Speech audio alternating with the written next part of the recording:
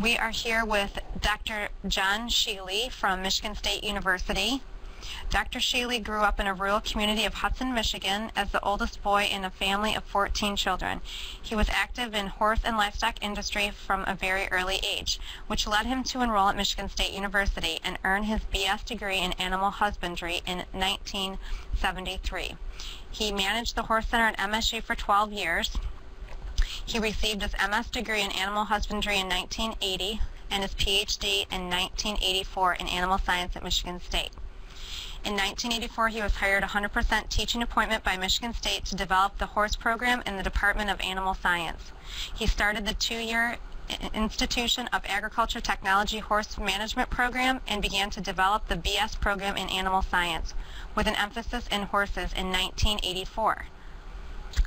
Dr. Shelle presently teaches 6 courses in animal science, advises 90 undergraduates, and serves on 4 graduate committees.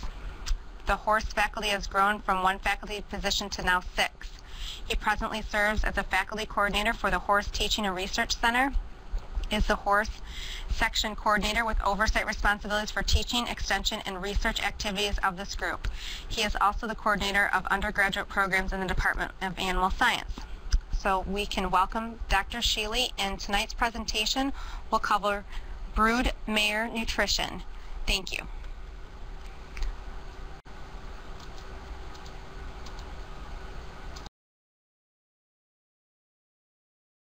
Welcome everyone. I'm glad you could be with us. Looks like we've got a small group, which may be a little bit indicative of some of the trends we see right now in breeding horses.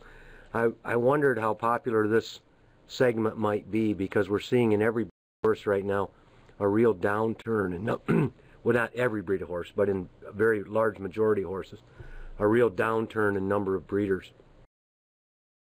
Curious as to how many people we would have. Looks like we've got a small group, but that will even make it a little easier for us.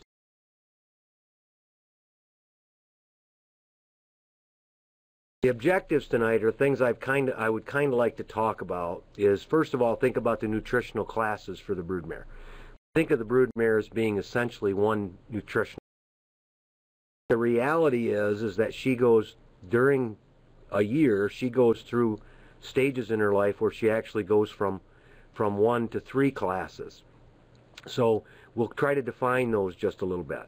Then we'd like to define the nutritional requirements for each of those classes as that mare progresses through the year, from the mare that is open to pregnant to late pregnancy and then into lactation. Try to get those requirements for each of those classes kind of generally. And we'd like to determine the feedstuffs that can be used to meet these requirements. Then I'd like to identify practical recommendations. The truth is that we could run a course, and what we're going to talk about tonight in 40 minutes, we could talk about for as many as 4 or 5 hours. And if we really wanted to get you proficient, we'd probably try to develop some opportunities for you to learn to formulate diets. That's not the intention of what we're going to try to do tonight. It makes most sense for us to look at this and try to come up with some practical recommendations. I always think one of the things that I always try to tell students when we deal with management is we're really dealing with kind of risk management. And what do I mean by that? I mean, what are the risks of something horrible happening if we handle a group of horses all very similarly? And in many cases, that's very, very low. And I always try to emphasize the fact that what we do is we manage horses, or we manage a group of horses to a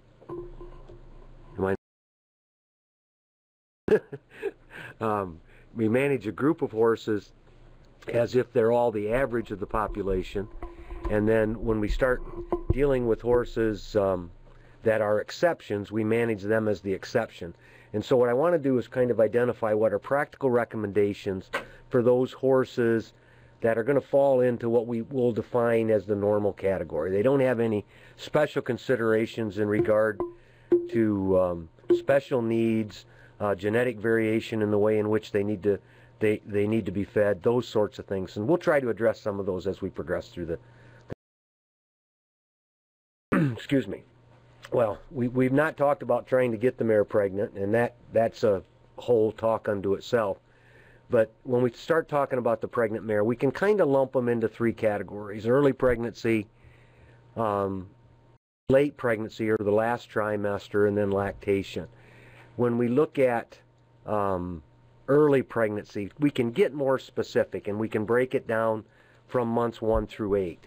And their nutritional requirements are somewhat different throughout that period, although they don't vary much from month to month, because the fetus is not rapidly increasing in size during this period. So the mare is not laying down a lot of extra tissue, and so her needs do not change dramatically.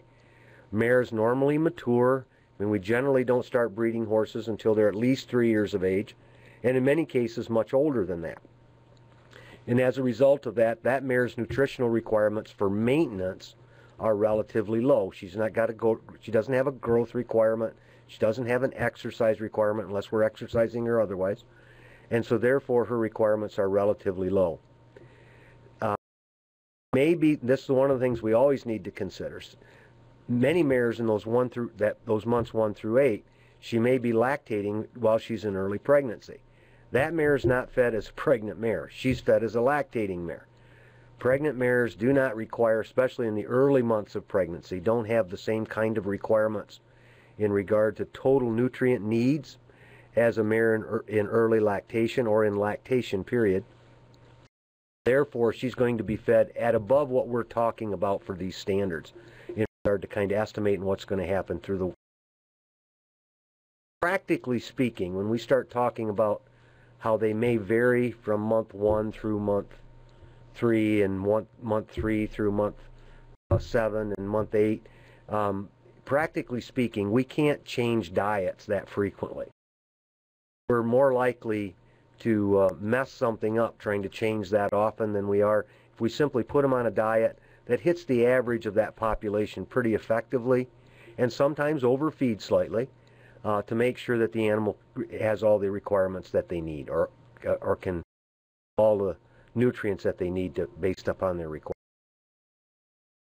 So the nutrient requirements of that non-lactating mare for the first 1 through 8. The reality is, because that foal's not growing very rapidly, and the mare is mature, that her requirements are very similar to that of a maintenance horse. What's a maintenance horse? Well, maintenance horse is the same as an idle gelding. And when we talk about maintenance horses or idle horses, we're not talking about horses that are housed inside and maintained inside all the time with limited exercise. We're talking about an animal that is moving around and has activity at the level of an animal that would be outside on pasture 24 hours a day, walking, running occasionally. That's kind of a maintenance horse. It's not a horse that's asked to do exercise beyond what it's willing to do on its own. And usually mature horses don't spend a lot of time in play, but they'll spend some. The crude protein requirements for that animal is really quite low, somewhere between 8 and 10% crude protein in the total diet. Energy requirements are between 2.2 megacals of DE per kilogram of feed. And if you look at corn, and corn is the highest energy feed we can possibly feed, to give you some sense of what this means, corn is about 3.9 megacals of energy of digestible energy per kilogram of feed. So the reality is that corn greatly exceeds the requirements of this mare. So concentrates or very rich concentrates are probably not needed in this diet. DE is digestible energy. What is that? That's the energy that is available in a feed that an animal can absorb.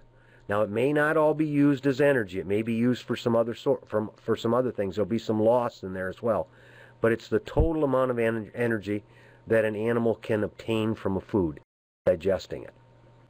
Mineral and vitamin requirements are relatively low at this time as well, because that of the maintenance horse is not high.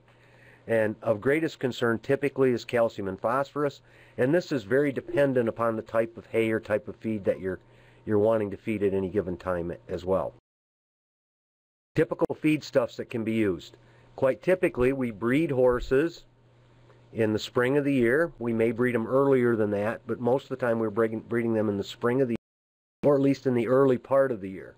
So sometime between during this period of 1 to 8 months of pregnancy, they're likely to have the opportunity to be on pasture. Grass pastures will work very well for this class of horses. Grass pastures at this time will greatly exceed the protein requirements of that animal and are likely to greatly exceed the energy requirements as well. Be careful in terms of legume pastures on non-lactating mares. Those types of pastures are very, very high in energy. It's not going to make the animal sick, other than unless you don't adjust them to it appropriately. It won't make the animal sick in that regard, but it may get the animal so fat that you have some real problems potentially with parturition, some problems with founder. Those mares that aren't lactating are the most difficult mares for us to manage at Michigan State. All of our mares stay outside 24/7, and they have the opportunity to graze pastures throughout the summer. And when we do that, those mares that missed a year or left them open to breed to a particular stallion, when we do get that mare bred back, that year is really tough on that mare, because quite typically she'll get excessively fat, and if she has some history of foot problems or colics and those sorts of things, she's likely to show them at that time. So we try to make sure that those horses get on the poorest quality pastures we have, and even poor quality pastures sometimes get them way too. We're looking at dry feed for those mares. Most mares, except real hard doers, mares that just, and the one thing we need to mention at this point is, we talk about horses or all animals as being an average.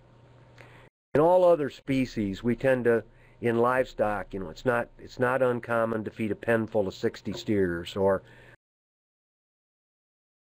a pen of 20 to 30 hogs.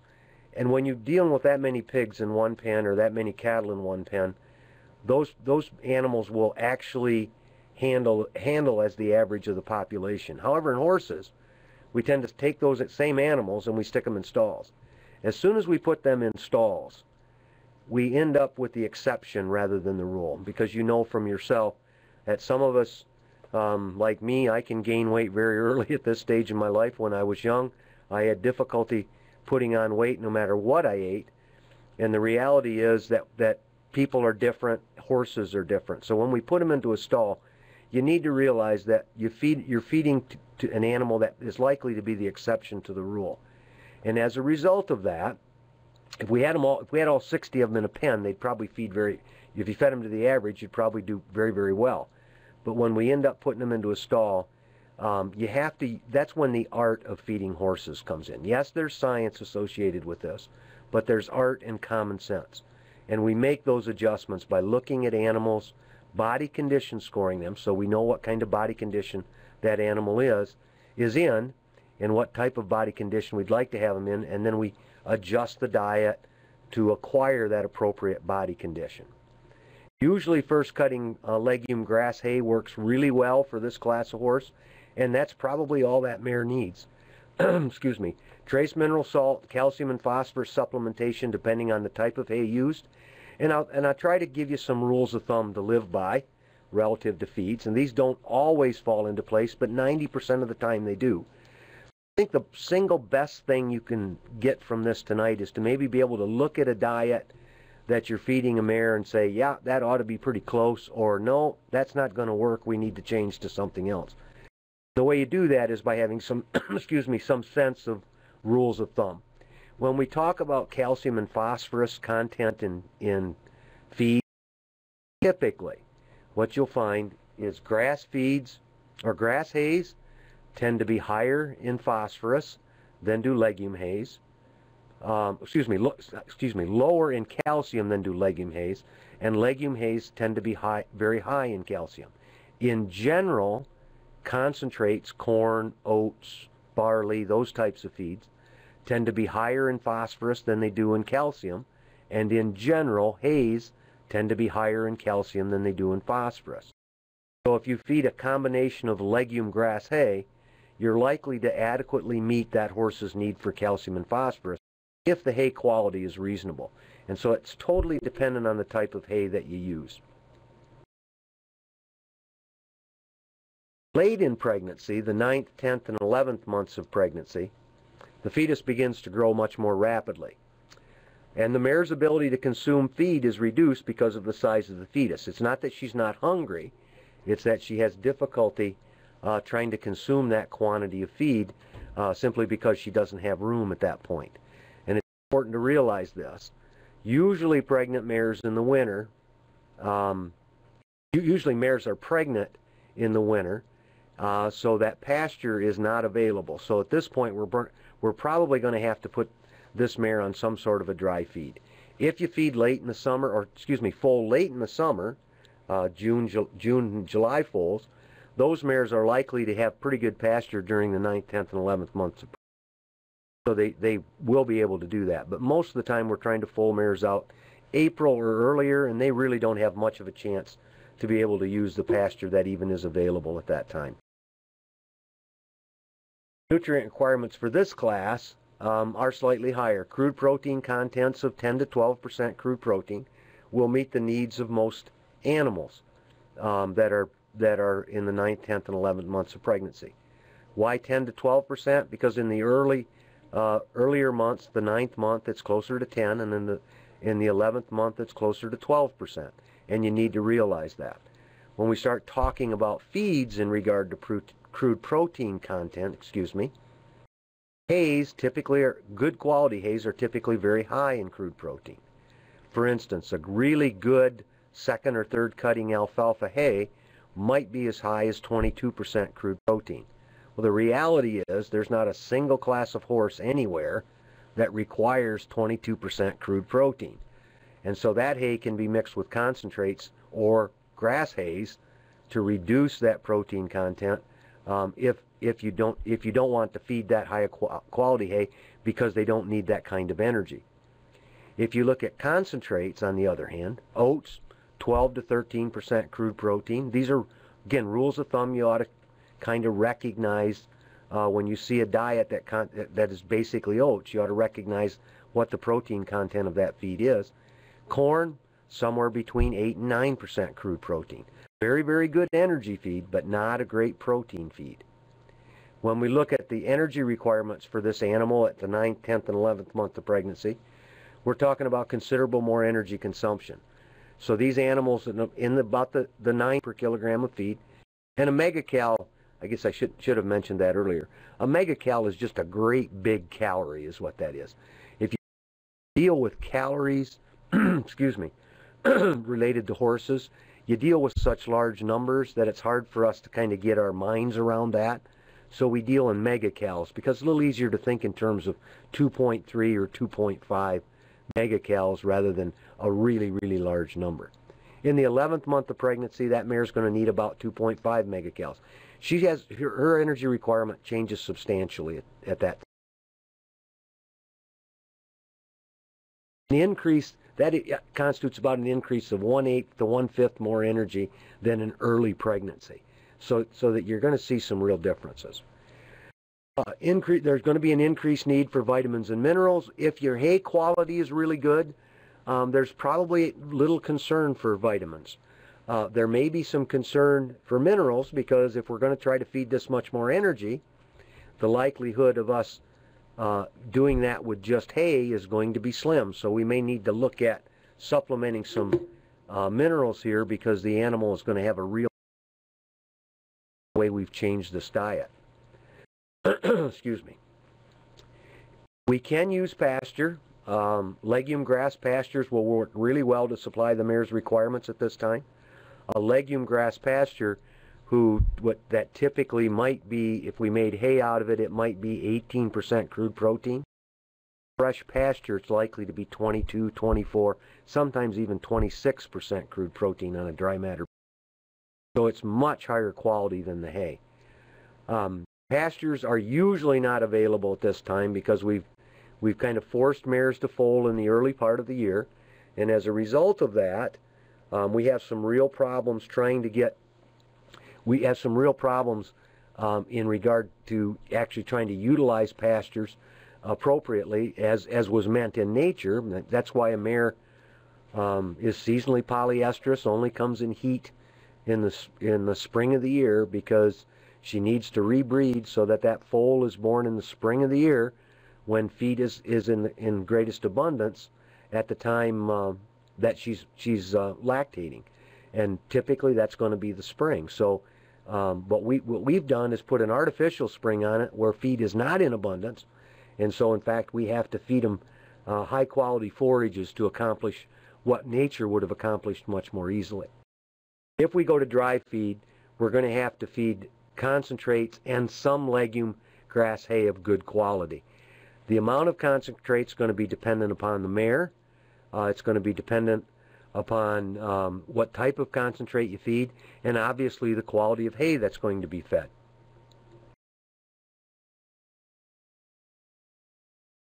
We continue to kind of look at feedstuffs. You're going to need to have a diet that's approximately 25% concentrate and 75% roughage. Again, this is a rule of thumb. It's going to depend entirely on what kind of feed you're feeding, what kind of concentrate it is, what type of roughage it is, and that will change based upon the quality of each. There's going to be an increased requirement for vitamins. It can be met by using good quality forage for all classes of broodmares, but we may get into a situation where we're feeding a lot more grass hay, and that may introduce a problem relative to vitamins. So at this point we may want to supplement. In general, good quality legume grass hays, alfalfa is the legume of choice. Good quality alfalfa hay or alfalfa grass hays are going to provide all of the vitamins that mare needs in her diet during that time frame. The other one that I don't have on the slide, and I just recognized that I didn't, one that would be of value to think about at this point, is because we're feeding more concentrate, and if you remember the rule of thumbs that we talked about before, or just earlier, the rule of thumb is concentrates tend to be higher in phosphorus and lower in calcium. Roughages tend to be higher in calcium and lower in phosphorus.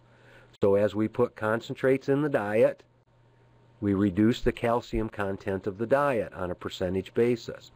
Therefore, the more concentrate we feed, the more we need to be concerned about making sure we have enough calcium. One of the nice things about alfalfa hay is it solves our protein problem, because that alfalfa hay is going to be high protein. And the other thing it solves is our calcium problem, because alfalfa hays are extremely high in calcium when compared to other types of feeds that we typically make a wonderful complement to a lot of the concentrates that we actually end up feeding.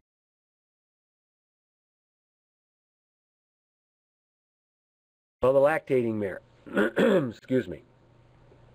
Reason I have first 3 months on here is one of the things that is different with horses than in some other species is we've not pushed as hard. We do select horses indirectly for lactation or milk production.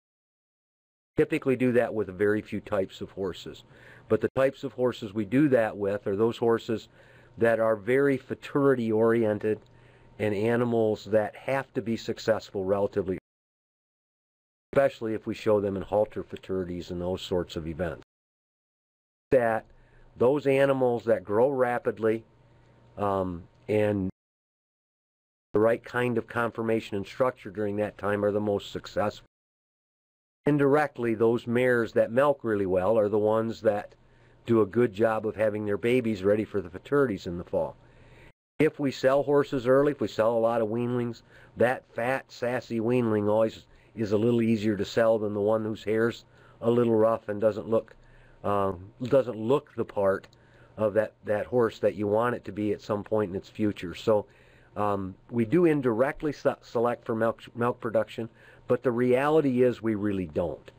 And as a result of that, mares, in fact, I've only talked to one breeder in my lifetime who actually culled mares on milk production, and that was Wieskamp, who many of you may be familiar with in regard to breeding quarter horses.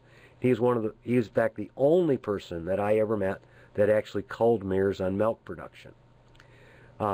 Early lactation is really where we put a substantial stress on this mare in regard to her needs. She doesn't stop lactating, but the quality and the amount of milk falls off relatively quickly at about 6 to 8 weeks of lactation. So early lactation is when she really needs your help in terms of trying to provide all the nutrients that she needs to keep up with that growing foal. Her feeding program will need to change to meet those increased needs, and typically a mare's, one thing that happens is after this mare goes through parturition, she begins to recover from parturition and begins to eat more readily than she did towards the end of gestation, and she'll become a very aggressive eater, because if she's any kind of milker at all, anything she's eating, she's putting it right back into the bucket. And so as a result of that, she has a increased or more voracious appetite, so she'll start eating very well. One of the things that we've found, and this is more conjecture than anything else, because I've got nothing to substantiate this except but at Michigan State, we've lost a variety of mares at this stage in their life from colic, because they've got all this room in their abdomen, and they get out and they feel good and they play and they roll, and they end up, in almost every case, those mares that we've lost have flipped their cecum and had to go in for surgery. And quite typically, because it's large bowel, you don't recognize it soon enough, because it takes a while for it to back up so that they exhibit pain, and sometimes they're not great surgical risks.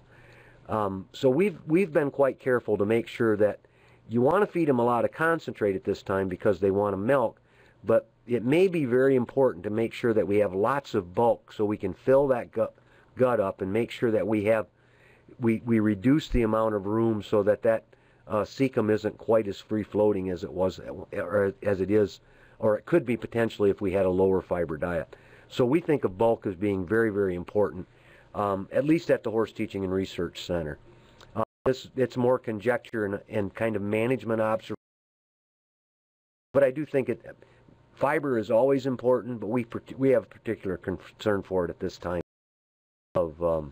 in a reproductive cycle of a mare. Now, the nutrient requirements of a lactating mare go up substantially. Her requirements for crude protein is going to require a diet that's somewhere between 14 and 16% crude protein. And in fact, this is probably the class, with the exclusion of the early weaned foal, that has the highest crude protein requirements. Lactating mare in early lactation. 16% early lactation, 14% in late lactation. She's going to require about 2.6 megacals of DE per kilogram of total feed. That's about an increase of 30% above the requirements of the same mare in early gestation. So we have a substantial increase. I mean, she really is going to need a lot more feed. She typically will eat more feed, which is the good thing. But she's also probably going to have an increased calcium requirement, because a lot of calcium is going into that milk. And then in every one of these cases, in all these classes, all horses should have free choice trace mineralized salt. Even if you have salt in your concentrate, and you have salt put into the concentrate, free choice trace mineralized salt should be available to the animal. Horses are very good heat dissipators. They dissipate heat through sweat, and when they sweat, they lose sodium and chloride, and as a result of that, they need to replenish it, and you need to make sure that those animals have access to the salt at any time they need it, and it really makes it a lot easier to kind of manage them if you do that on a free choice basis.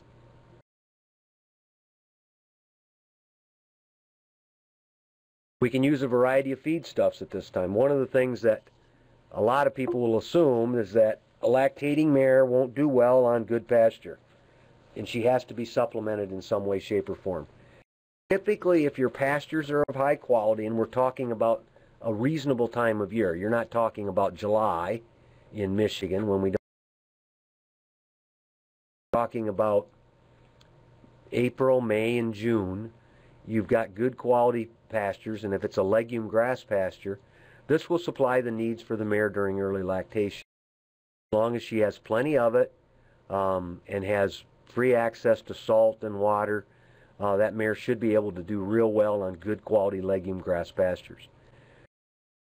Alpha brome grass pastures during early spring and summer, if you look at nutrient contents, they contain about 2.7 megacals of DE, and if we'll return to our previous slide, Notice that horses require about 2.6 during lactation, and they contain about 2.7 megacalories of DE per kilogram of feed, and about 15.5% crude protein, and they are very high in calcium. That is a really low estimate for pastures in regard to crude protein content. That was actually an estimate I took from 2 Hayes. I wanted to make sure I got kind of the minimum requirement, and those are the minimum number possible. That greatly exceeds the 14 to 16% that we're.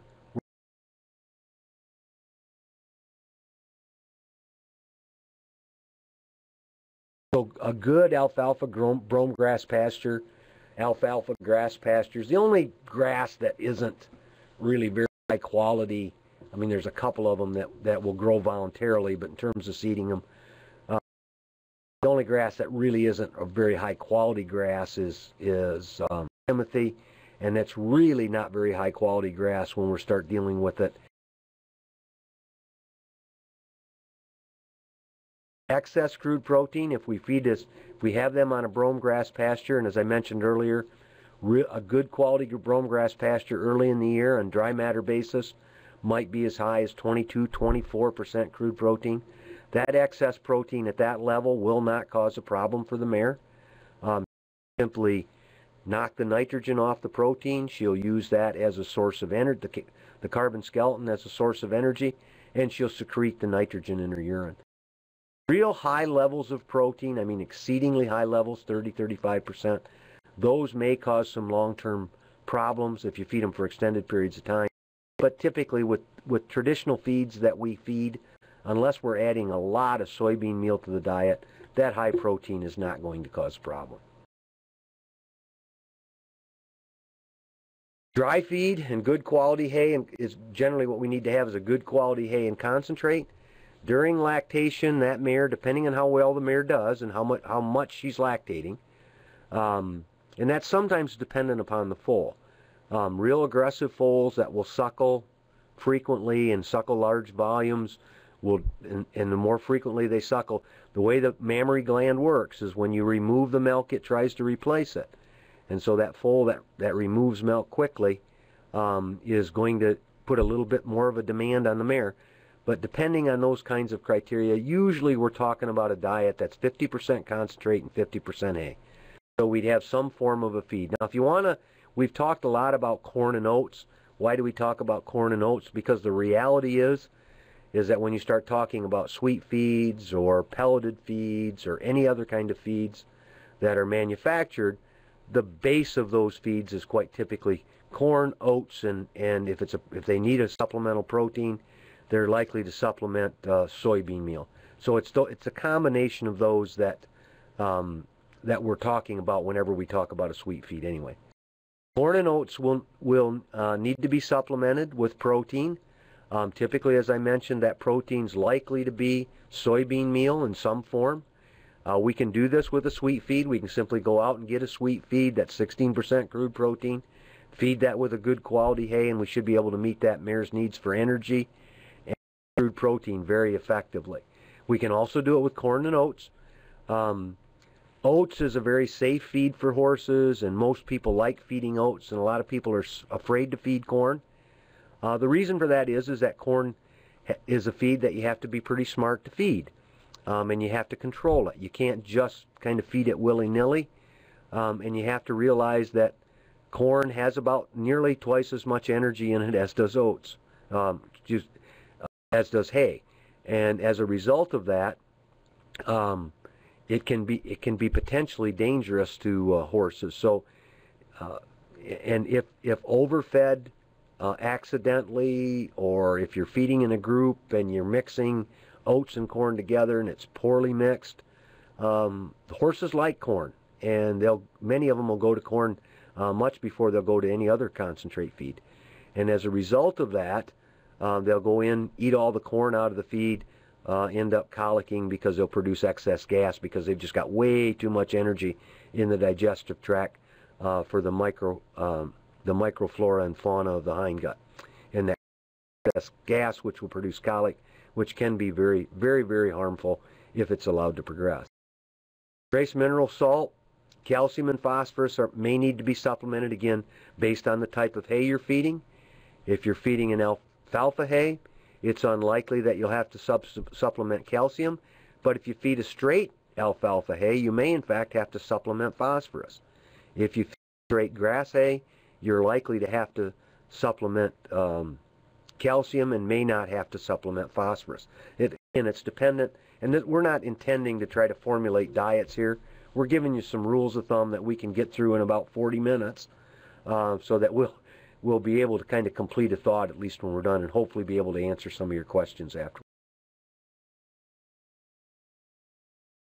Rules to feed by, all right? When we're talking about lactating mares, talking about mares that are breeding mares, one of the things that, and this has been a myth that's been out there for a long time, sadly, I thought it was about completely dispelled, but sadly in the last couple years I've heard of veterinarians and others making recommendations like these that are inappropriate. If you look at work that was done in other species, and those species, primarily beef cattle is where it's been done, you'll find that fat animals have difficulty conceiving. So it's always important to have animals really lean. Because of that, many people will take mares that are overweight, and while trying to breed them, will try to get them to lose weight. This is entirely inappropriate, and it's a great way to reduce the conception rate in your mare. Mares that are on a positive plane of nutrition, in other words, not losing weight, they're maintaining their body weight, those animals will always conceive better than animals that are losing weight. And so it's important that during the time that we're breeding the mare, trying to get her pregnant for the next foal crop, when we're trying to do that, it's important that we maintain the diet to keep that mare maintaining her weight and not losing weight. If she's thin, you can have her gain weight at that time. And if you think of this from nature's perspective, it makes total sense. Because horses are long day breeders. They breed in the summer or in the spring, or late spring, early summer. That's the time of fertility. And that's when the grasses and legumes and all of the plants that they consume, during that time, that animal's going to be gaining weight. If that was inappropriate for the animal and it was not intended, Mother Nature, it would be very difficult for an animal to be able to conceive in that environment. Where you take sheep, on the other hand, that breed in the short days of the year, and deer, they actually breed very well if they're in relatively light weight. So it's important that while that mare is being bred, that you don't have her losing weight, you have her at least maintain. Late lactation and early gestation is a good time to take weight off the mare if you have to do that if she's too fat. Don't do it in early lactation, or don't try very hard in early lactation. And the other thing is, if you get horses too fat, sometimes you can reduce milk production because of fat deposits in the udder. So you need to try to maintain your horses in a decent body. Body condition score your mares after the breeding season to determine their needs until late gestation. What should be the body condition score for mares? Ideally, you'd have your mare in a body condition score of between 5 and 6. Preferably a 5, 5.5 is kind of ideal. And that's on a body condition scoring system of 1 through 9. So 9 being very, very fat, 1 being absolutely emaciated, and actually a horse that is barely standing and usually has to be put down because you can't even feed him back up. So a 5.5 is about where you want the mare at. That's so you can, if the mare turns right, just right, you might be able to see ribs.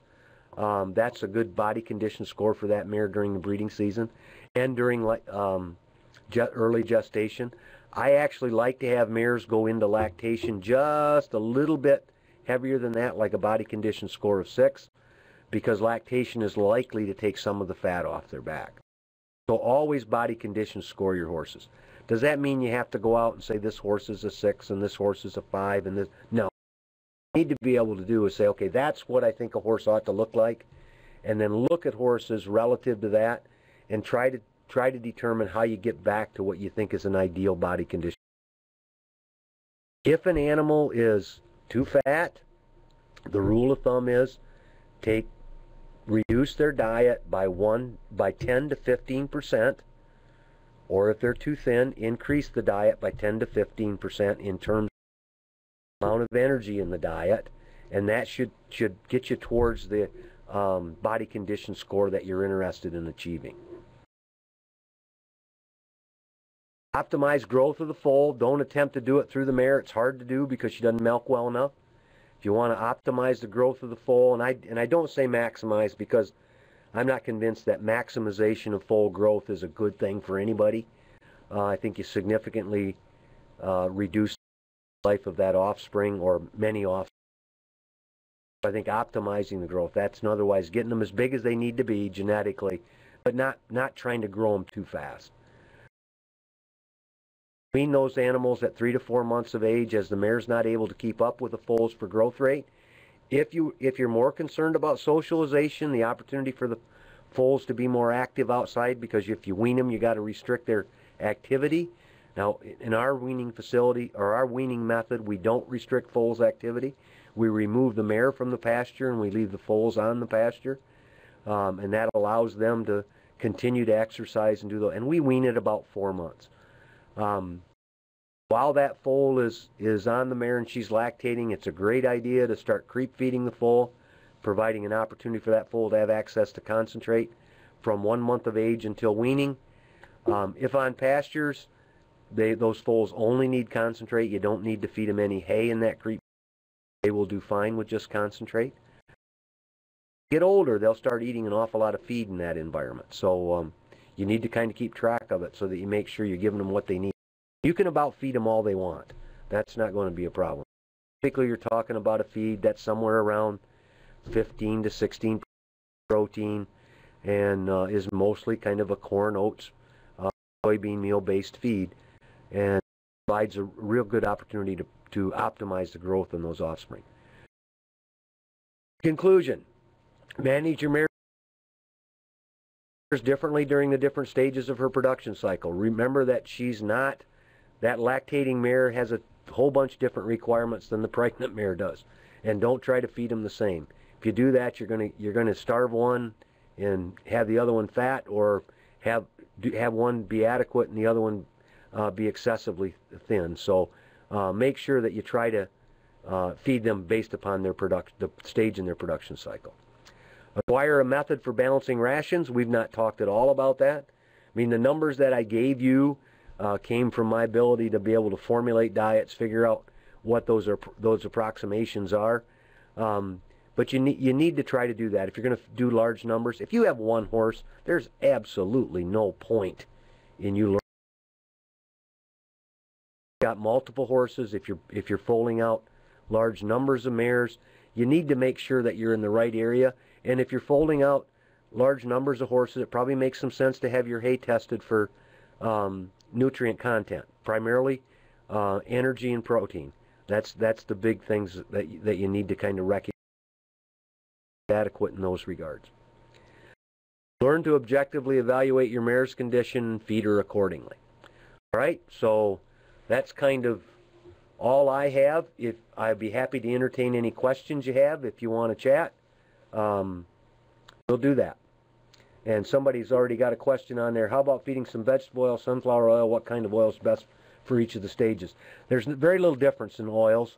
You can feed some oil, and when you feed oil, the thing you need to realize is what you're feeding is actually increased energy. Oil is fat. Fat has about 2.25 times more energy in it than does carbohydrate, and that's most of the energy that's in corn and oats is going to be in the form of carbohydrates.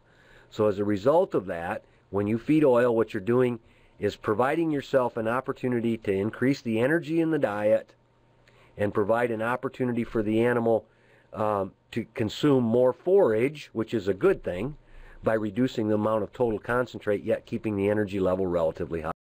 So the oil that they prefer, I mean, if you on tests where they've actually looked at types of oils and fats and see which of those horses prefer, one of the oils they really prefer is corn oil. They really like corn oil. But most of those, if you buy feeds on the market that are fat-added feeds, they're not going to put vegetable oils in them. They're typically going to use animal fat. And the reason they're going to use animal fat is it's saturated fat and it doesn't run. So I can put it in a pellet, and that pellet will maintain its form, and it won't get to be all. So, you can feed oils. I mean, it's entirely up to you and whether or not you've got enough energy in the rest of your feed.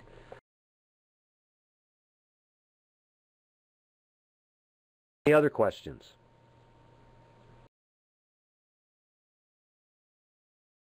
Answer all your questions, or did I totally confuse you?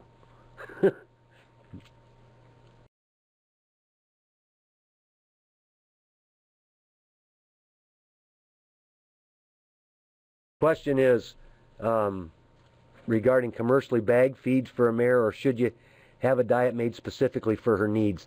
The reality is that if you go to a reputable company and you get a commercially bagged feed, they are formulating that feed to fulfill the requirements of every class of horse associated with whatever they're advertising for, so that you take a lactating mare, you'll end up with a situation where that feed is likely to over provide nutrients. Why?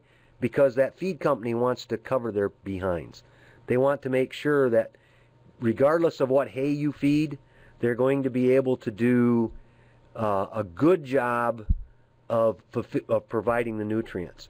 If you take into consideration the pastures, if you've got good quality pastures, in general, you could feed a commercial diet, but on good quality pastures, most of the time that's more than adequate in terms of protein requirements or meeting the protein requirements.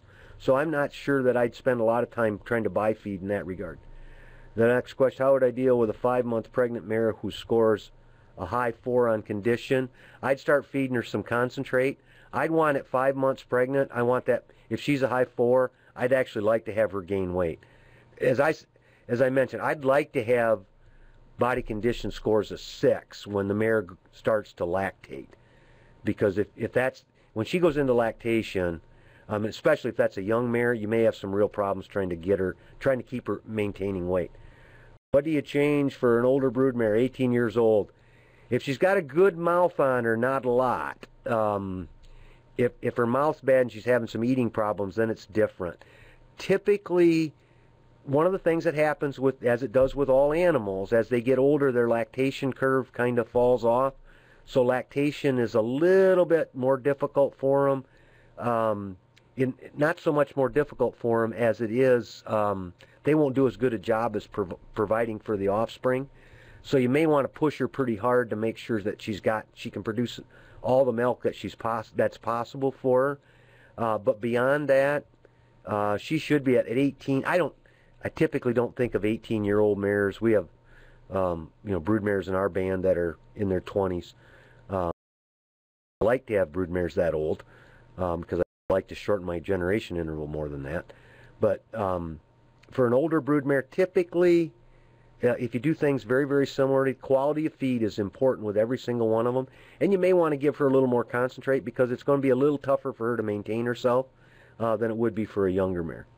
If you leave your foal on the mare longer than 4 months, still feeding her well, does it harm the mare in any way? No, to a point. I've actually seen farms or situations where a mare's had 2 foals sucking her at the same time, last year's and this year's. That's terribly inappropriate. They need to be off by 6 months of age, kind of minimally. There are some advantages to that. I think a disadvantage to early weaning is that you have to remember everything we do with horses is based upon their mind and socialization. Their own socialization with other horses is critical to the way they think or perceive the rest of the world. And we're finding more and more of that out as we do more and more behavioral sorts of things with all species. So there's some advantages to leaving them on. 4 months I don't think is too early. And then the other thing, 4 months may be too early if you bring them in, stick them in a stall, and you don't leave them with the other horses or other foals. But if they've got the opportunity to socialize otherwise, then I think that's less of a problem. I don't think it harms the mare in any way if you keep it on there till 6. Start doing 7, 8, 9 months, then you may have some udder damage.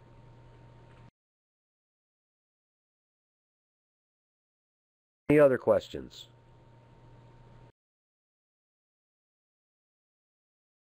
What concentrate would I recommend? Well, I'm not going to recommend a feed company. What we feed our mares is straight oats, really good quality in late gestation. They get really good quality alfalfa grass hay. In lactation, they get really good quality straight alfalfa hay. We analyzed it the other day for a project, and that hay is analyzing at 22% crude protein. That's actually better hay than they ought to be fed. But we have it made on farm, so it's not something that is a lot more cost prohibitive for us. But we feed straight oats and soybean meal supplement. Those mares with that kind of a diet, we really don't have too much of a problem. If the mare doesn't have enough pasture for requirements,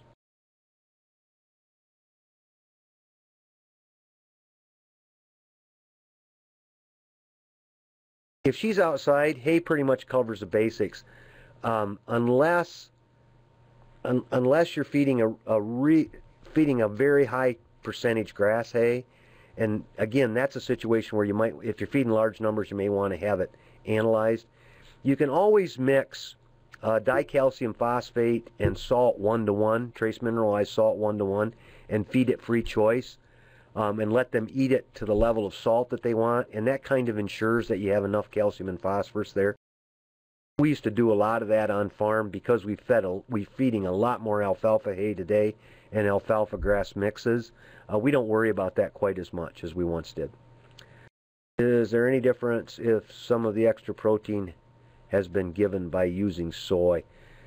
Protein's protein, doesn't matter what the source is. That's the one thing that when I taught vet school nutrition for 8 years, the hardest thing to get across to students, especially when you start talking about dog and cat nutrition, and because people actually believe that dogs absolutely have to have meat. Well, the reality of it is that the number one ingredient in 98% of the dog foods in the United States is corn. Animals don't have requirements for ingredients, they have requirements for nutrients. And that's the thing that you really need to be. Doesn't matter where the protein comes from, it's still protein. Is there more concern with alfalfa hay, i.e. mold, etc.? You're absolutely right. And the reason for that is especially first cutting alfalfa hay. The reason is that the stem is larger. And you'll find that some people do a poor job of making it. The beauty of our situation is at the university is that my son is actually in charge of university farms, and if the hay isn't made right, I can give him all sorts of dickens about it, and we get pretty good quality hay. And the other thing is because we're making hay and silage and everything else. If the hay isn't right or we can't make hay, we blow it into silos and wait until the day we can make hay. But that tends to be the greatest concern with legume hays, is if it's made wrong, you can end up with more mold. And you should be able to identify that pretty easy if you become accustomed to looking at high quality hays. That's exactly right. Amanda answered that perfectly. I'm sorry, Amanda, if I'd have read your answer, I could have just shut up there. You're more than welcome, Diana. Do you prefer trace mineral salt over other mineral blocks with plain salt blocks? I prefer, I don't know what the heck just happened there. I prefer trace mineralized salt blocks over other mineral blocks, simply because if you allow them to get the individual minerals on their own, and that's been shown in a number of studies, they don't do a good job of trying to balance that. If you just give them trace mineralized salt, the excess of those minerals that are in that trace mineralized salt will not cause problems. And the reality is that for the most part, those salt blocks, trace mineralized salt blocks, are always formulated a little bit in excess of what the animal needs based upon what you're getting in the hay, grain, and the dirt that the animal consumes. What's the difference between trace mineralized salt and other mineral blocks? One of the things you need to look at, and I always recommend it in horses, that you really ought to feed trace mineralized salt with selenium added in the block form. The reason in Michigan, because that's the easiest way to get selenium in horses, and it will, if they have access to a salt block, they will meet their selenium needs with it. The difference, Brooke, is that white salt blocks contain salt and one other mineral in Michigan, and that one other mineral is typically iodine. Trace mineralized salt contains all of the trace minerals. Trace minerals are copper, iodine, cobalt, molybdenum, manganese, I'm not going to be able to name them, chlorine, iron, copper. Those are the trace minerals that are needed. Zinc, thank you. That helped. Those are the ones that are going to be needed, that are in the diet, or excuse me, in trace mineralized salt, and typically are going to be formulated in a way that it will meet the horse's need. What does selenium do for a horse exactly? Oh, that's another lecture. That was what I did my PhD on.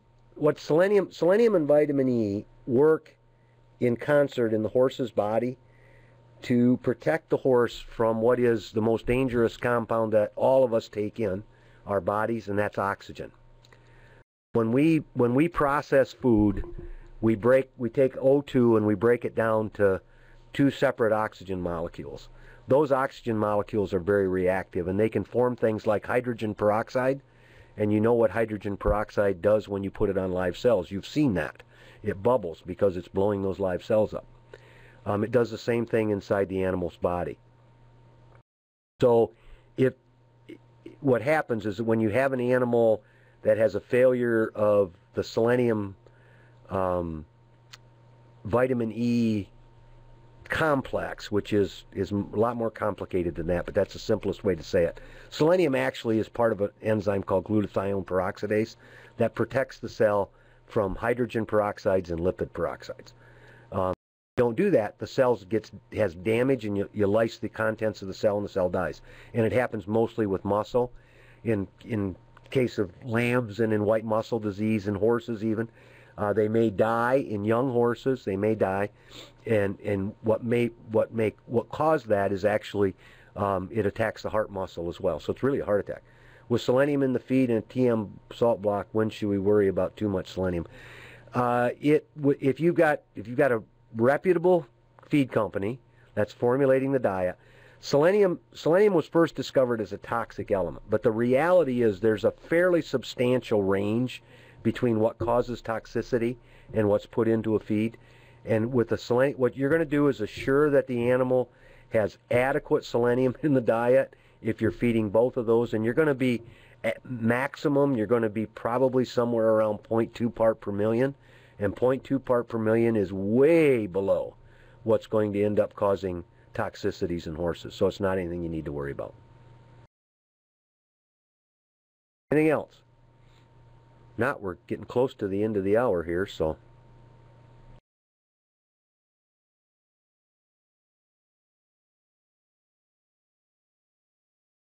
Thank you. I hope I hope we accomplished something. It's difficult to try to talk about this in any way that makes sense, or the way you can complete a thought in 40 minutes. I mean, it's kind of to me, as I mentioned, this is probably a 4-hour lecture. You're more than welcome. Thank you.